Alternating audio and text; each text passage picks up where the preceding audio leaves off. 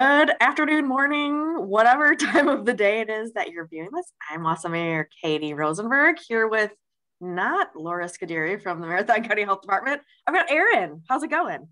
Yes, I'm good to be here with you, Katie. I'm Laura's understudy, as they call it, and Ooh, Laura's understudy. taking some much-deserved time off, and so I'm You stepping can in and actually do filling in that for her. now. Yeah, it is. Yeah, we can take some us health department people can take some time off and get Oh my out and enjoy gosh. this beautiful summer we're having. Yeah, congratulations. We've been through a lot. Yes, Okay. indeed, I've indeed. got a ton of questions and we'll come back around to like how do we mark this? But my first question is kind of the serious one. We're hearing about the variants and what we should be scared about, or maybe not scared, but just kind of mindful of. So this Delta variant, talk to me about it. What should I be worried about? What should I know? Yeah, yeah, we get a lot of questions here at the health department about these COVID variants, and really the point is that our goal in public health is to stop the spread. And what we know about these new variants is that they typically spread faster and more rapidly than the original strain of COVID. So it's our job as public health to track these variants.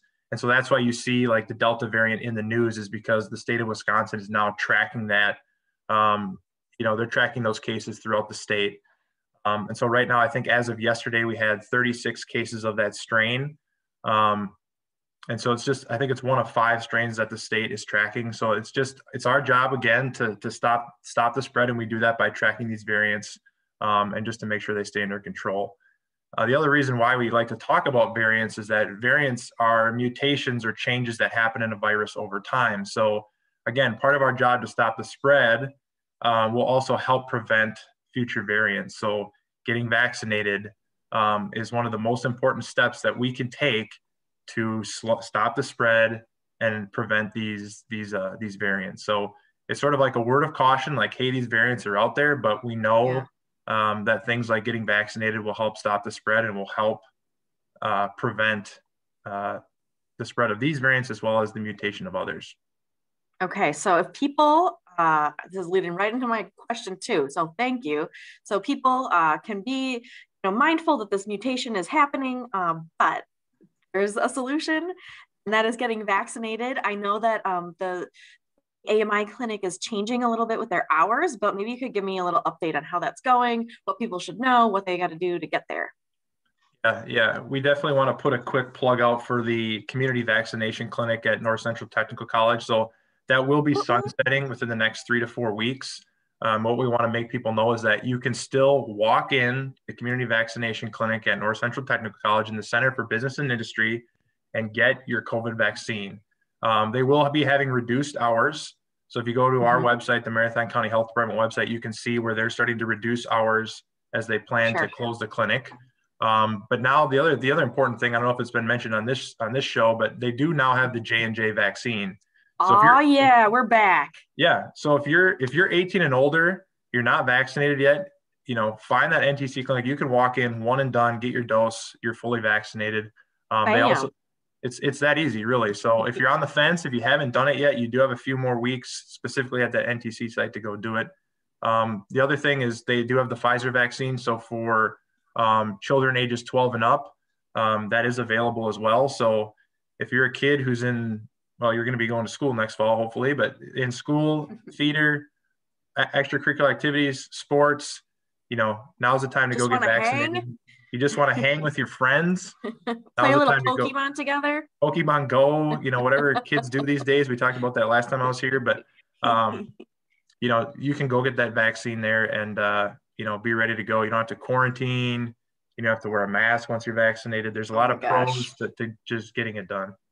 I gotta tell you, I've not been wearing a mask because the CDC tells you that if you're fully vaccinated, you don't have to. Right. But there's still some businesses that I walk in and I'm like, oh, okay, and I have to actually dig it up now. So I feel like I'm still learning how to interact Yeah, post vaccination, but I'm feeling kind of normal now. it does. Yeah. It does feel nice to be able to go places we used to enjoy and visit with people and see our friends and family that we may have, we haven't, we could see their faces like around the office at the health department. It's been great to just see people and talk to people again. So Oh, it's it's one of the awesome. benefits of Okay, vaccination for sure. we're celebrating now. This is not really a question. well, we can make it into a question. Yay, we're all getting vaccinated. What percentage are we at? How many people have the vaccine? Where do we Yeah. go from here? Yeah, I think, yeah, what I wanted to end on today was really to celebrate where we are.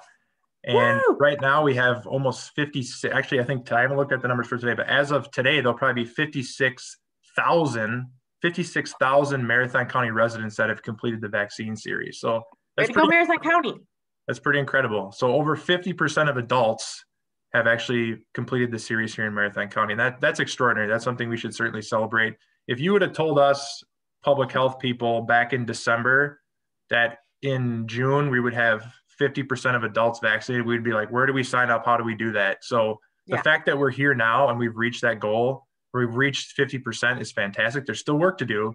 There's still, we'd still like to get that number higher, but there is a lot that we need to celebrate as a community with 56,000 of us completing the vaccine series.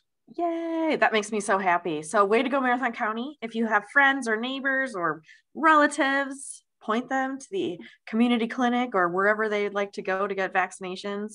You can help us. I'm so excited. Yeah, Good me work. too. And that's a good point too, Katie, is that there's still plenty of vaccine available. You can call your local healthcare provider. There's a number of pharmacies, the community vaccination clinic. There's plenty of places to go get your vaccine. Concerts on the Square is a place you can get a vaccine nowadays. Yeah, So, they were giving them away at Juneteenth. I mean, this yep, is great. It's good to yeah, see everyone kind of getting involved and making this happen. yeah. So thanks everyone for playing your part. And if you're ready and willing to get your vaccine, now's the time, and we certainly encourage you to do so. Yay. Okay. Well, I feel really great actually after this three things. So thank you. Thank you. I hope to join you again sometime, but I'm sure Laura will be ready to get back in the driver's seat. Well, we're ready whenever you want to join us again. So I Deal. appreciate this. Thanks. See you Take later. care.